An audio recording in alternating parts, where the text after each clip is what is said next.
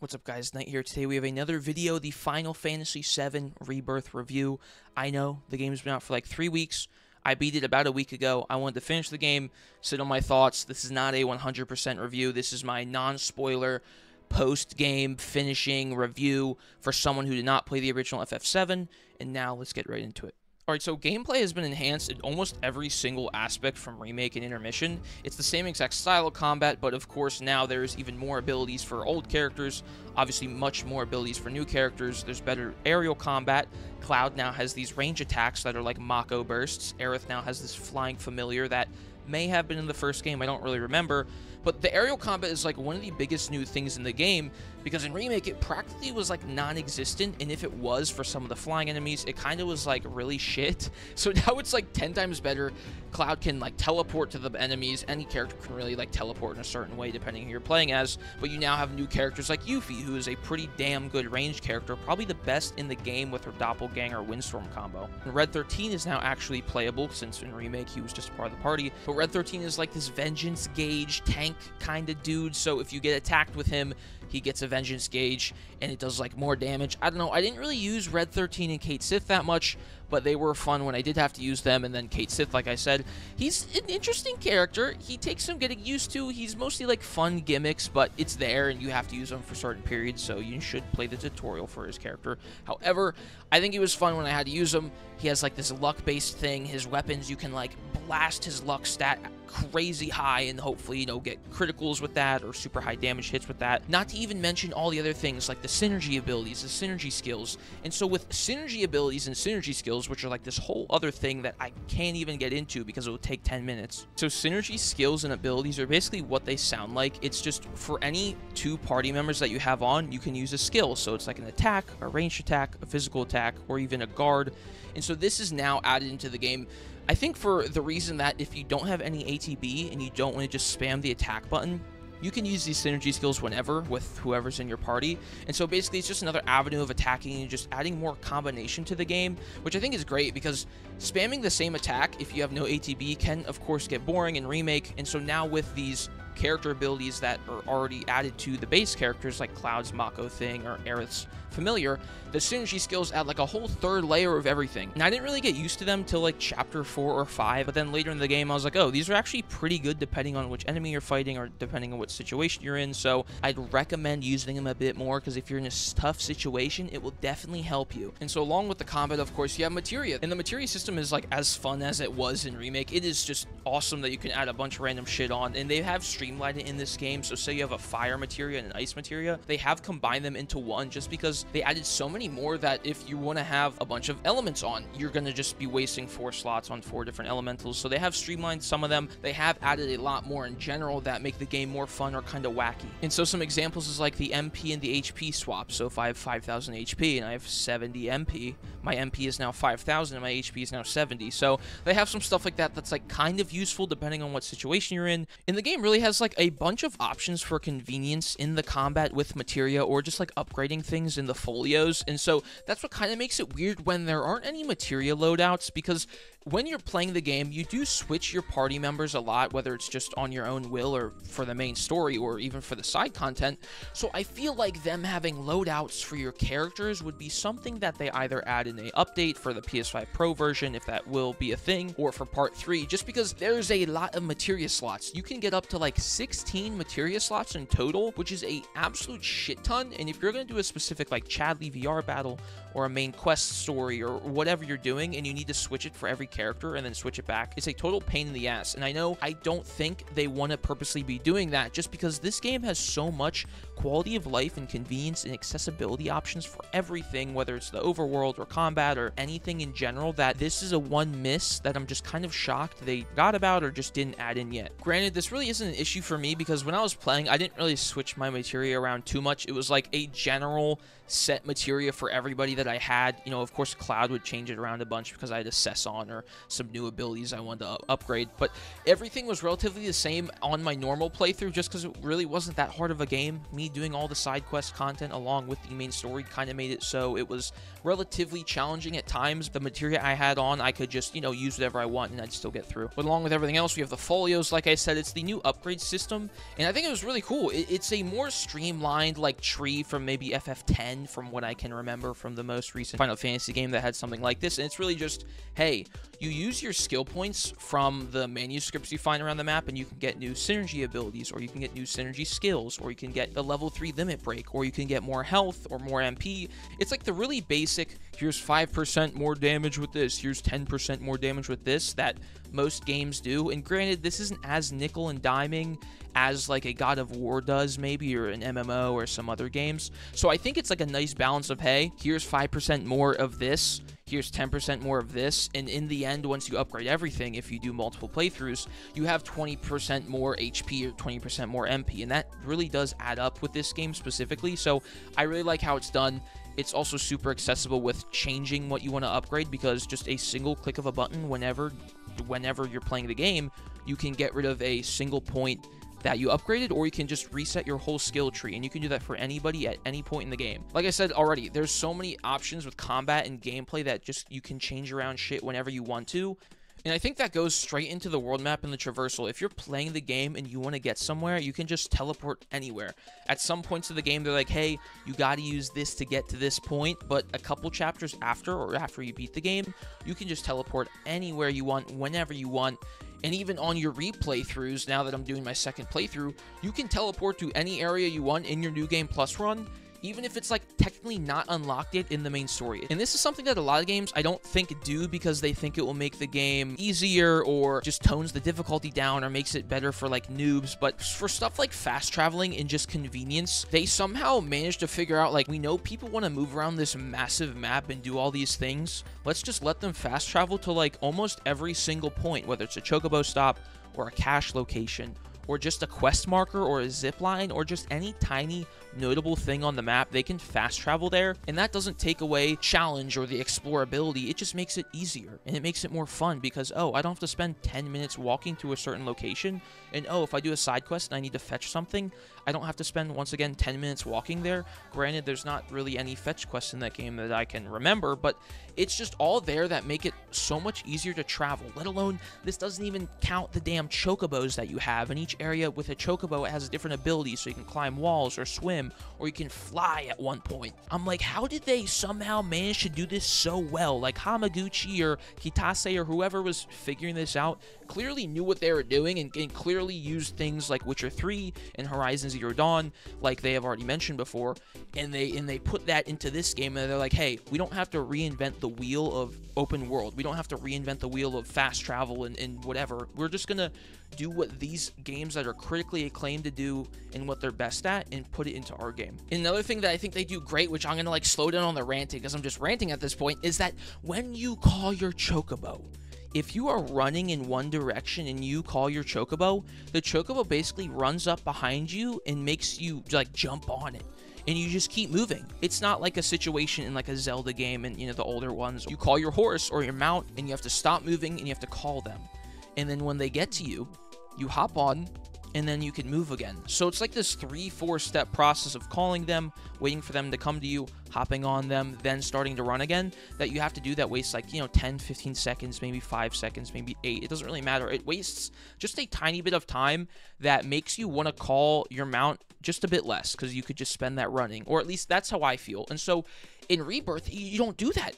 With the chocobos, you call them up, and you can be running, and they'll run, and you'll hop on while you're running, and you just keep running. You don't have to waste a single second to do anything like stopping, moving, or anything. It's just so convenient. It's really nice. And granted, the buggy, you have to stop to hop in because it's a fucking car, but still, even then just don't use the buggy. Like, just use the chocobos, or just fast travel, because you can fast travel. There's so many different options that if you don't like one option, there's at least 2 others that you have. And I think that's something that the game does really well, is keeping the player immersed in the world and in the flow state. So not too stressed, not too bored.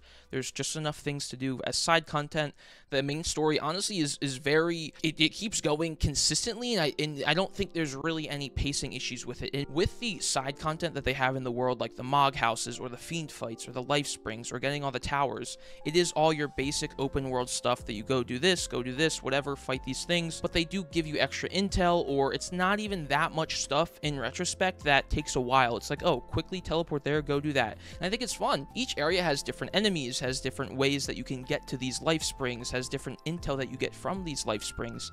The Mog huts have different mini games each time that are, it's relatively the same thing, but it's maybe a little harder with some extra unique things thrown in there. The Proto Relic quest is this whole quest that's spanning across the whole game, and it feels like this main story quest because it has characters from Remake come in, or it has you play mini games from Remake, or it has you play new mini games, or it has you go to these new areas. And the Proto Relic quest, I think, I will say, is the best side quest in this game, hands down. I think most people would agree. I also think it's one of the best side quests in a Final Fantasy game that I've ever done, because it is just a full game spanning quest that goes from right in the first open world grasslands all the way to post beating the game. You can do this shit afterwards, which I did it afterwards because you got to be a high level for it. But it's huge, and each region is just vastly different. Whether it's the chocobo you get, the ability the chocobo has, the side quests that are available, everything feels so different. Other than, you know, the Life Springs and the Fiend fights and the towers, it's all the general same stuff to do in those areas, but the areas themselves are vastly changing with all the things that you can do there. And even then, some of the things that you do in the regions that are the same, like the Fiend fights, you have to do different stuff to get to those Fiend fights, or the enemies themselves are obviously going to be totally different. There's a wide array of enemies in this game, I think like 230 to be exact. There's a shit ton. And even if you get tired of doing these Fiend fights in the Life Springs in each area, you can then come back after the game and do them. You can fast travel to do them, or you could just skip them. They add a nice amount of content, and I think they're worth it, and I don't think it's just busy work. I actually feel like it's expanding on the world, and that's what the side quests also do. The green side quests in this game have you, the player, Cloud, pair up with another party member and do these quests. And so each time you complete a quest, it will show you which party member you are with, and they'll get an extra boost to their like relationship meter. So you have like 36 quests in the game, I think. And so when you do all those, they each focus on a party member and what that region has to offer. And I think that greatly expands upon the characters' interactions with each other and just how they interact with the world. It's like stuff that is very tiny, or you think would be very tiny, and then you do the quest and you're like, oh my god, this is like great. Like, I'm getting more character development for Red 13. Or Barrett, you learn about Marlene and what Marlene and him did when they were younger, or even with Tifa and what Tifa and Cloud experienced when they were kids, or Aerith and what Aerith did when she was with her mom. It's just like all these things all are contributing towards making this world feel more alive and more fun. In the music is just like perfect. The Final Fantasy game, so they rarely miss on the music, and they take stuff from Remake in this and they make it like an overworld theme. Like Hollow, they have as an overworld theme for a part of the grasslands, and I'm like, holy shit, this is like nostalgic, quote unquote, because I hear the Hollow theme in the back, but I'm just walking around this area by Midgar, and it's a beautiful song already, and so they make it even better. And then the boss themes are amazing, and then the new stuff is amazing. Some side quests have their own specific music, like the Bow Wow Wow song is fucking amazing. And even then, some of the mini games have their own music, and there's just so much music in this game. They packed it full for a million different songs. I think there's like specifically 300 songs or something that they made for this game, which is wild, but it's all great. I'm not going to go too much in depth on this because it's a Final Fantasy game, and like, if you're playing an FF game and you've experienced the music in at least a couple of the games, you know that that shit goes hard all the time. Alright, so mini games and post-game content right before we get to the stories and the issues I had with the story in the game as a whole. And so there's mini games in the game. There are a shit ton of mini games in the game. I know some people have been complaining about, you know, how they throw them in the main quest, or how there's too many, or how some of them suck, or how they're difficult. It doesn't matter. I think that almost all of them I had a great time with. Of course, when you're having 20 to 30 mini games in a video game, you're going to have at least 2 to 3 stinkers in there. Like, there's no way you're going to go 30 for 30, 20 for 20, whatever, on extra mini game shit in a video game unless you're just the greatest creator of all time. Like, it's just not gonna happen. No game is perfect, let alone if you're making so many different mini games. They're not going to cater to everybody, right? Some people don't want to use their brains. Some people really want to use their brains. Some people don't have hand-eye coordination. Some people just want to move along with the story. Some people don't like the aesthetic or the setting. Like, There's a lot, but I think that's what this game does best, is that they have a shit ton, so you will at least like 5 or 6. Like, I liked almost all of them, and that doesn't even mention Queen's Blood, which is the new card game that they have for VII Rebirth, and I do not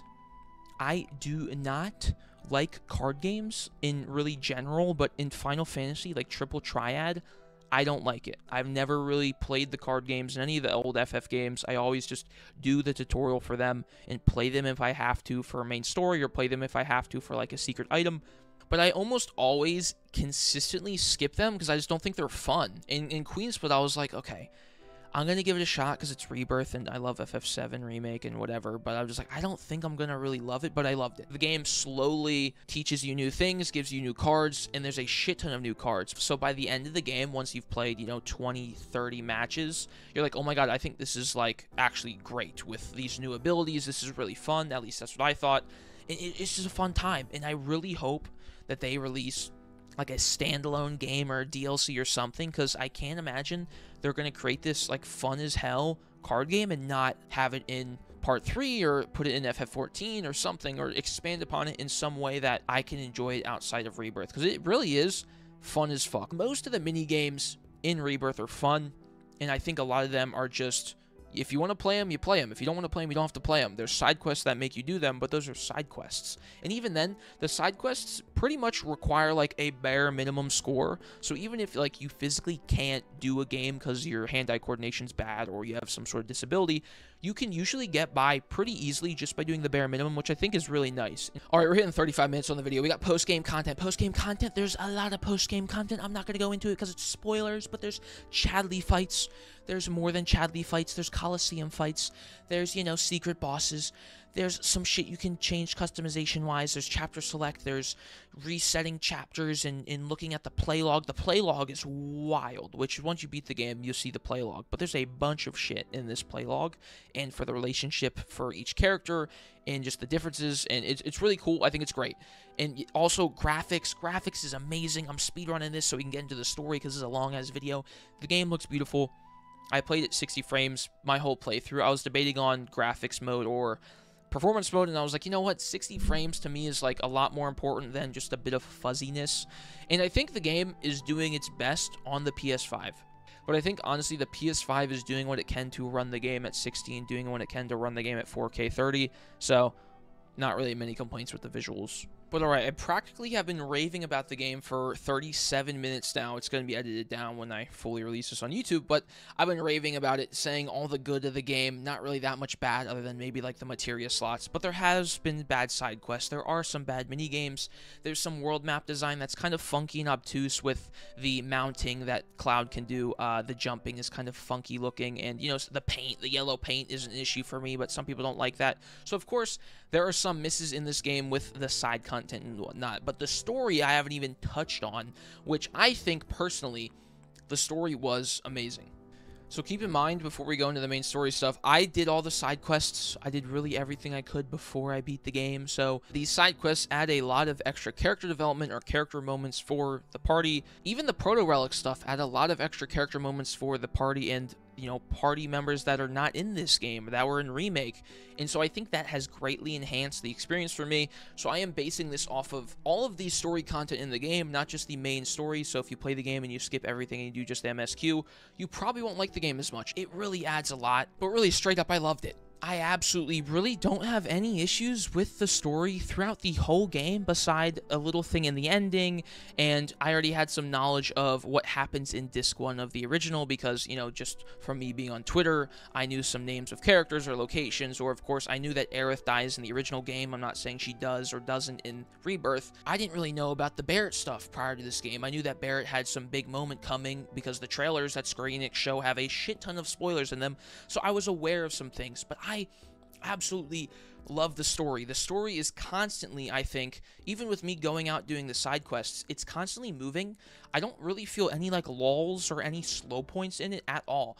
I think from Remake, what they took from it was that, okay, people really like the character interactions, these character moments, and they like the characters going to all these areas and doing all these things. And I know this is a remake, this is from the original game, this is how the original game did it, but you're constantly moving from one area to the next, and I don't think they do it too quick. They bring you to an area, they let you, see what's going on with the area, get the story for that area, and then you can go to the next one. But if you stay back and do some of the side content, you can get more lore on that area itself, or even then they have mini games for that area. And even then, there is less chapters in Remake, but the game is massively larger in every aspect, whether it's story content wise, side content wise, just size of the game itself, 150 gigabytes, goddamn.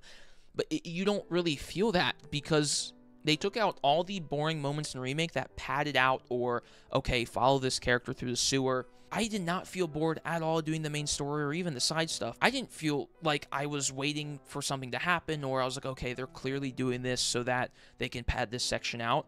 It was consistently moving area to area, which maybe feels too fast for some people. Maybe they want those areas to be expanded upon, but also keep in mind, this is part 2. Like, we're going to go back to these areas, I assume, in part 3. If we didn't go back to them in part 3, because this is supposed to be, its own game, you don't want to have 3 of these remake games coming out and like, okay, I need to play this other one for it to fully feel satisfying and good. Like, I think Rebirth stands alone as a great game, not making you be like, oh, okay, I can't wait to go back to Corel, or I can't wait to go back to, like, Gongaga in part 3 because I feel like we didn't do enough there. Like, the game makes you feel you did a lot in that area, you explored the region, you talked to the people in the region, good character moments in that region, and then you move on. FF7 is a character-driven game, full and full. Not to say the main story isn't interesting with Sephiroth and the robes, but the characters heavily carry it, because when you're going to all these new places, you're like, oh, I wonder how Cloud will interact with Barret. I wonder how Yuffie will interact with Barret. I wonder how Tifa and Aerith will interact. I wonder how now Vincent and Cid and Kate Sith will interact. It is a massive cast, and you just love all of them. Even Vincent and Cid, who were barely with everybody throughout the latter half portion of the game, they still had way more moments that I would have expected, whether it was in the MSQ or even just like side content shit. Like, I can't rave about the characters enough, and that's why I love this game so much, is that just I feel connected to all these characters, especially with the emotional moments, like the Barret in the damn Loveless play. Dude, I can't go into spoilers, but my god, I was just tears in my eyes in the spectacle of just the gameplay of that portion too. And like I said, the Barret stuff is just I cried so many times playing this game. I cried at least, I could count 7 or 8 times in the last, like, 5 hours that I cried. But I could probably count 10 times specifically that I cried throughout this whole game, because it's just amazing. Like, tears of happiness, tears of sadness, tears of, like, amazement. Like, how is this game even real? And for someone who did not play the original, I know I keep saying it, I still have this great connection to it, just because it's that good. The character moments are phenomenal, and Red 13 arc as well. This game is huge. Like, this video, I don't know how long the final cut will be, but we're hitting 45 minutes, and I feel like there's so much I have left out, whether it's gameplay aspects or combat aspects or just talking about the music or just talking about the story, because the story there's a lot to unpack with the story. There is so many emotional moments with every character involving. It's huge. But yeah, pretty much story, I loved it. I really, really, really, really loved everything that they do with each character and how they feel with each other and how they feel with their backstories and their lore and how their emotional moments are handled. I will say there's some moments that you do and you're like, wow, that was really sad, and you're emotional, you're crying, whatever, and it will quickly jump to something that's like high octane action. And personally, I don't think that's a huge issue. They do it a handful of times in this game, and I wasn't really aware of it until people pointed it out to me, and I was like, oh, okay, I can kind of see that then, so maybe this will be something that changes on my 100% playthrough, on my second playthrough when I fully complete it again. But as a first time go around, I didn't really think that the sad moments, the high octane moments really ruined anything for me. I think it's like the high emotional point that you're at, like the adrenaline stays that whole time, so I was just very hype and excited and like, oh my god, this is so cool, and I'm so sad, and now I'm like defending this and this and this. So that could be something that I do feel will change over time, but as of now, I thought it was okay, and I think it just added to the grander feel and the more intense feel of everything in general. but I don't think it really drastically took anything away from those moments. And aside from that, the only other complaint I have is the Zack stuff. No spoilers, of course, but I will say they drip feed it throughout the whole game, and I thought it was really intriguing and interesting, but then the latter half, maybe even the latter 20% of the game, they kind of just go all out, and it's a lot to take in. Not saying it's bad, I'm not also saying it's great. I really could do without it if it wasn't in the game, if Zack was not in the game, and that whole thing just didn't happen. I'd be like, okay, cool, that's fine. But it is in the game, so I don't think it's bad. I also don't think it's good. I think it's a person-to-person thing with him. I'm trying to be super vague just because, you know, I don't want to spoil it for anybody. But you got to kind of play the game yourself to experience it and see how you feel about it. I know some people who love it. I know some people who hate it. And that's also the ending. I know some people aren't fans of the ending because they do some stuff. Being very vague once again. It hit me emotionally how it needed to hit me. I was in and out of crying. I was sad. I was happy. I was like pissed. It was a crazy mix of emotions that will be even better on the second playthrough because there's a lot going on in the end. There's so much happening in that last like 2-3 hours of the game that there's no possible way anybody going through it a single time will be able to get everything out of it, whether that's the full emotions or your full thoughts or your full hatred or your full love. That you'll have to do it multiple times. And even me watching people play it, I'm like, okay, I notice this more, or I feel like this, or I have these thoughts straightened out. It's something that you kind of have to experience yourself, and everything up until that last 5%, and then that's where it gets iffy with a lot of people. And personally for me, great still. I don't think there's that many problems other than, like I said, the Zack stuff. So take it what you will. It's really, that's such a small amount of complaints for the massive amount of good things I have to say about the game. It is honestly one of the most entertaining games that I have played. Not to say it's a perfect game, but the feeling I had when I was playing it was like, this is perfect to me, you know. And I know there's issues and blah blah blah, so it's not perfect. And get angry at that because I'm saying it is perfect, but it's a great game, man. I fucking love it so much. If you didn't like Remake, you might still like Rebirth. I really think if you hated Remake, you could still pick out a nice chunk of things Rebirth that you would enjoy. If you liked Remake, of course you should like Rebirth. Like, that's not even a question at that. So they improved upon almost everything. Even Part 3, I can't even begin to imagine once again what they'll manage to do now with all of these assets and all of these things that they already have created. It's going to be an absolute massive game, triumphant game for the Final Fantasy series. And I hope it goes well. We got a lot of things to do before then. We still got a lot of Rebirth to play. The game for me is a 9.9 out of 10. One of my favorites of all time. It's got to be one of my favorite FF games. Maybe my favorite of all time. I got to let it sit a bit more, man, even though it's been a week. I got to give it more time. I got to play other things. And yeah, it's great. Can't wait to get the 100%. Thank you, everybody, for all the support recently. The ending reaction on my VODs channel hit like 22,000 views. It hit like 200 comments, and I don't want to brag about views because reaction content gets a lot of views on YouTube. It's very easy to get views with reaction content, so it's nothing that I like heavily edited or put work into. But I just want to say thank you to everybody who watched, commented, watching this video, subscribed on YouTube on this channel or the second channel, followed me on Twitch, came to the Twitch stream, came onto Twitter, replied to my posts, liked the posts, DMing me, saying that you watched the reaction and you liked it. I've gotten a lot more of just everything from so many people since that went up, and I really, really appreciate it. It means a lot to me. It actually made me really emotional the other day.